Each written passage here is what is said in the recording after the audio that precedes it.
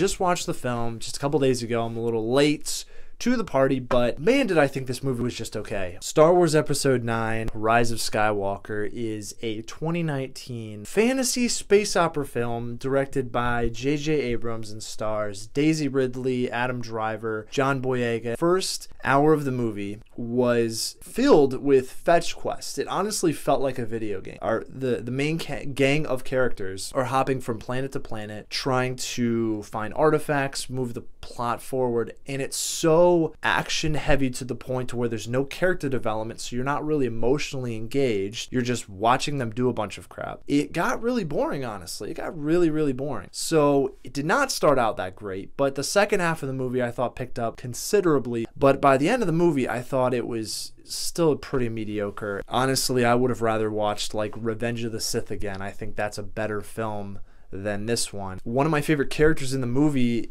was Adam Driver playing Kylo Ren. I think that he is still the most interesting character, but it again was still handled, his arc in this film was handled so sloppily that it was devoid of the emotional impact I think they were going for. The editing did not do this movie any favors.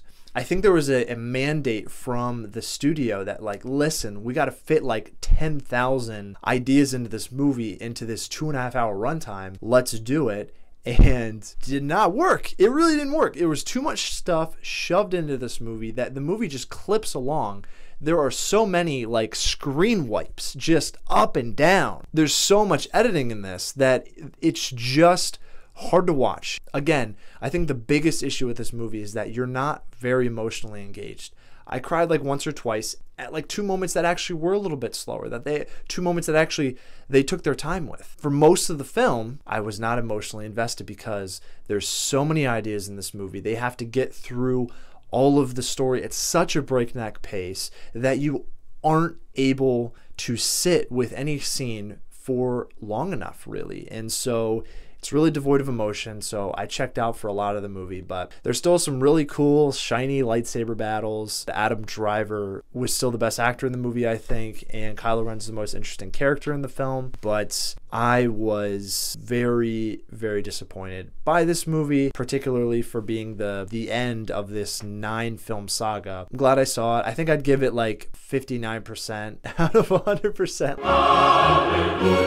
Hallelujah. I honestly would rather rewatch another movie in the series for sure, other than watching this again. So cool moments in the movie, though. I would say there's one scene in the film where warp speed is used in a very, very cool way, like in The Last Jedi, but even maybe a little bit cooler, I think. I thought that all of the original cast that was brought back did a great job, and I thought that John Williams' score was as reliable as ever. That's what I thought about this movie. What did you guys think of it? Comment below. Let me know where you would rank the Star Wars films and how this movie measures up. Definitely would love to know, and I will see you guys in the next video. Bye-bye.